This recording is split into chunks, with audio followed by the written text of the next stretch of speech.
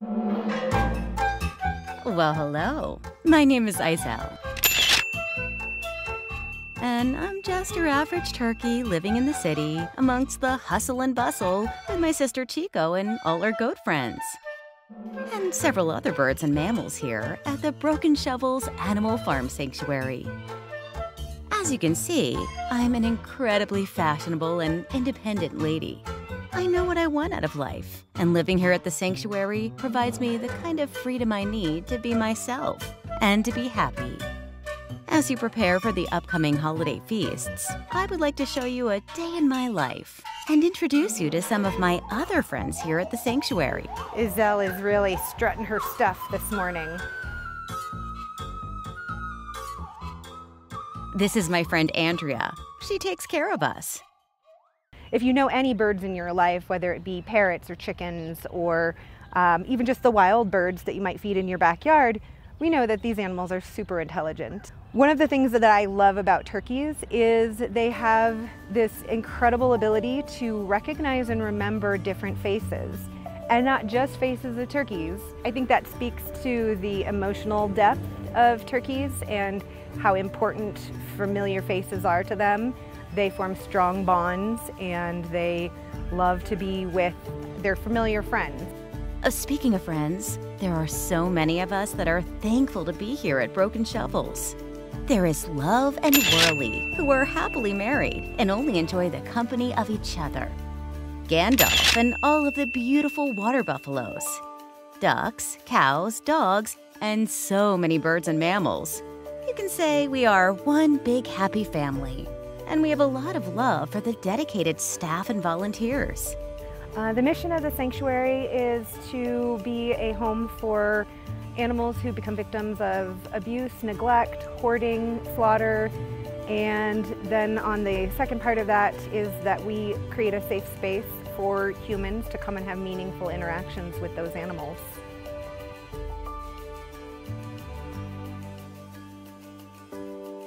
So, Andrea, what are some challenges we have here at the sanctuary? Anytime you're taking care of large animals, the challenges are plentiful. The big one is, we're working outdoors all the time, so we're very, very weather dependent. We get everything from drought to blizzard to flood, and that is where a lot of the challenge is. The second challenge is the overwhelming need for rescue, and a lot of people consider that farm animals need rescue just like dogs, cats, and any other animal that can be domesticated and not well taken care of. So we fill a vast role for the state of Colorado in being a quarantine space and home and foster home for farm animals of all different kinds. Every year we turn down about 3,000 animals that are offered for surrender just because we are limited by space and budget. And of course, budget is the third biggest part. We're a nonprofit, so we're constantly fundraising. We are very affected by the upturns and downturns of the economy. I would love to hear about our human friends. In order to run this facility, we have 3 full-time on-site staff members who care for the animals 24/7. And then we have about 50 volunteers who are here on a weekly or bi-weekly basis. How can people help our mission? We are always in need of financial support. We have, through our website, we have ways that you can sponsor specific animals. You can buy us hay, buy us a bag of feed. You can just donate a general amount to our general fund, and then it makes its way into whatever our biggest needs are.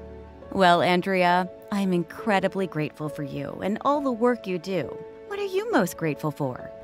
Without all of this community, this sort of widespread, far-reaching group of people who support us, none of these animals could be here.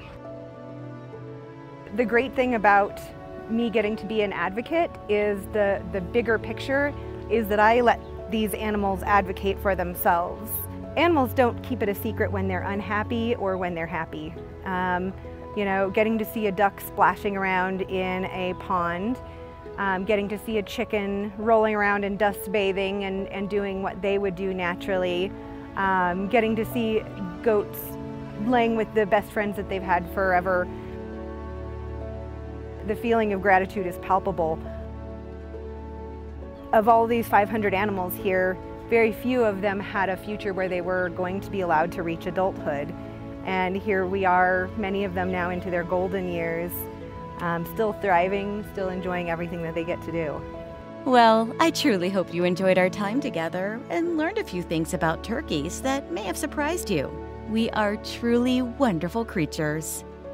Broken Shovels Farm Sanctuary is where people of all ages can come make a meaningful connection with us animals after hearing our stories. We hope to meet you in person at any of our upcoming events. Izel, signing off.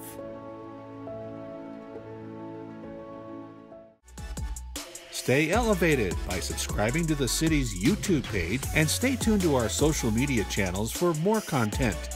Don't miss our new episodes of Elevating Denver, premiering each month. Thanks for watching, Denver.